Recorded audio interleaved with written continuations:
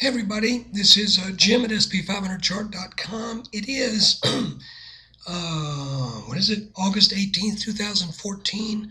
Because my voice is absolutely rotten. Guys, I hope I can find out what's going on with this. This is no fun. I feel fine. I just have sinus congestion and no voice to speak of. So, we're going to do this fairly quickly. Just remember, this is for educational purposes only.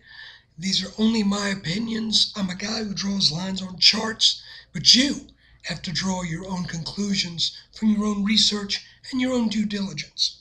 So, let's look at the chart, and I think it's pretty clear what's going on.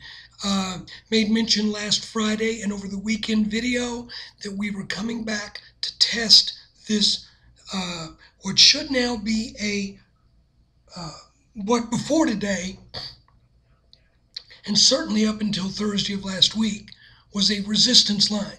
It used to be support, it broke, then we have to say likely it's turned into resistance. And you can see that on Thursday, the S&P couldn't get over it, gapped over it on Friday, broke down back through it, tried to get over it again by the end of the day, couldn't do it.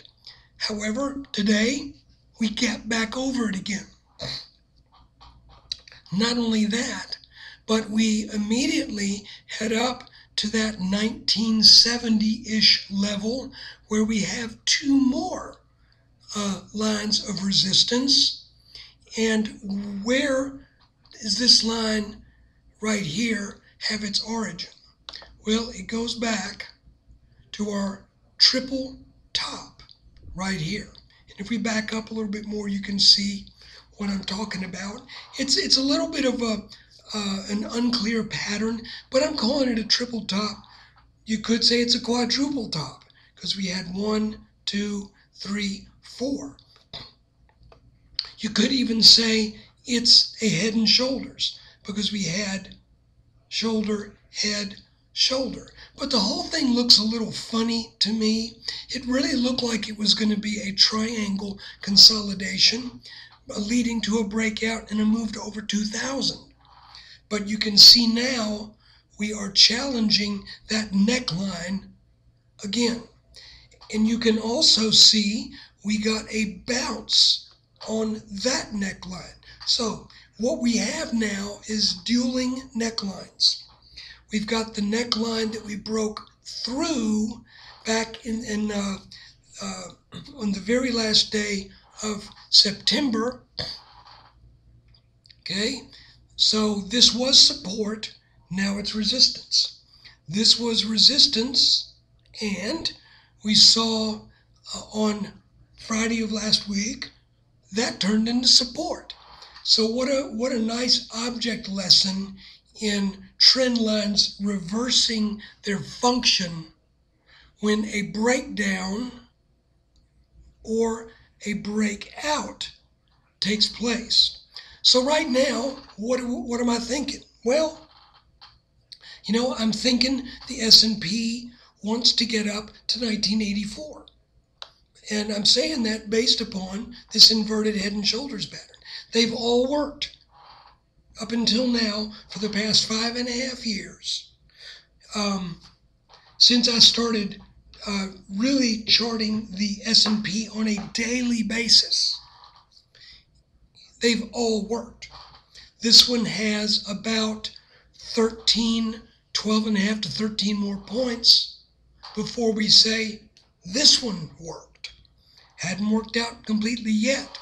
And it will be interesting to see what happens tomorrow and the rest of the week to see if there is the steam to get over this line right here. Now I'm going to change this lower support line, and I'm going to do it because we now know that was I think a technically significant short-term bottom.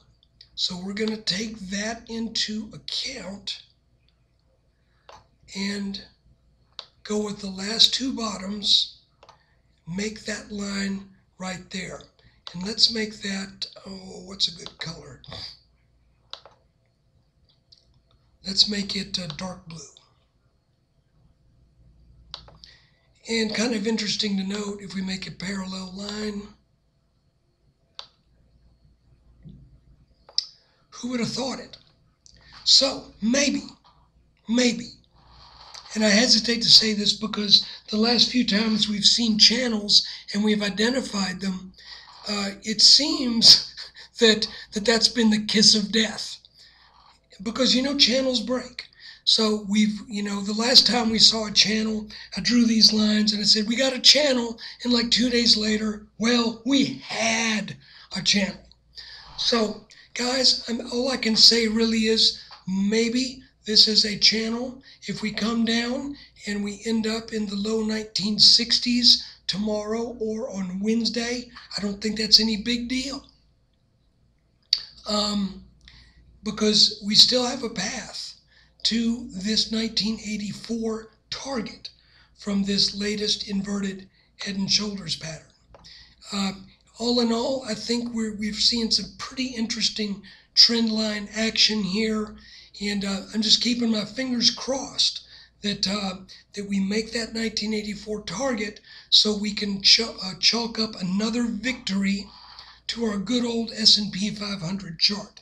So look, tomorrow's video will be later than this one. I'm working significantly later tomorrow night than what I worked tonight. That said, you will get a video. So I'm going to sign off now. Just thank you for watching this. I think this is pretty clear-cut what we're seeing here. And we'll see if we get any additional clarity to this tomorrow. So look for the video tomorrow, and I'm looking for 1984. And so let me rest my voice, and I'm also going to, don't have a super fast internet connection, so I need to get this thing uploading so you guys get this as soon as possible. So guys, again, just want to thank you for watching. Take care.